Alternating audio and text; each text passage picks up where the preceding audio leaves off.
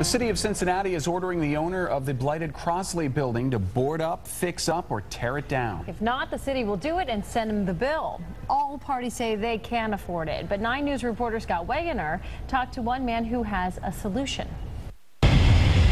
It's a building between a rock and a hard place. The city does not have any money to renovate the building. The owner does not have any money to renovate the building. The 83-year-old Crosley Building in Camp Washington has gone from industrial jewel to neighborhood bane, swathed in shattered windows, peeling paint and graffiti.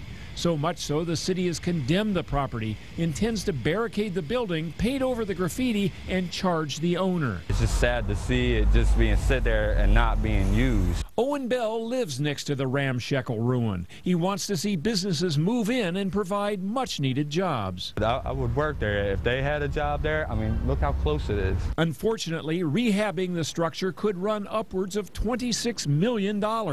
With no available parking, such an investment seems unlikely. The owner, Todd Jose, told me today he's tried to secure the building. He says he's constantly thwarted by vandals who are determined to make it their own personal canvas. It's the painting on the wall, yeah. The answer to the blight may come from a man who wears Cincinnati head to toe. Our work seems to actually brighten everybody's day. His idea, if you can't beat him, draft him. If people actually took some time and would put something on the walls that's worth looking at, that people would actually consider art, then it probably wouldn't be so bad. Joe Gorman with the Camp Washington Community Council seems surprised by the suggestion, but thinks the idea may be just crazy enough to work. I think in some kind of a structured fashion, that might be a pretty good idea. Scott Wegener, 9 News, Cincinnati.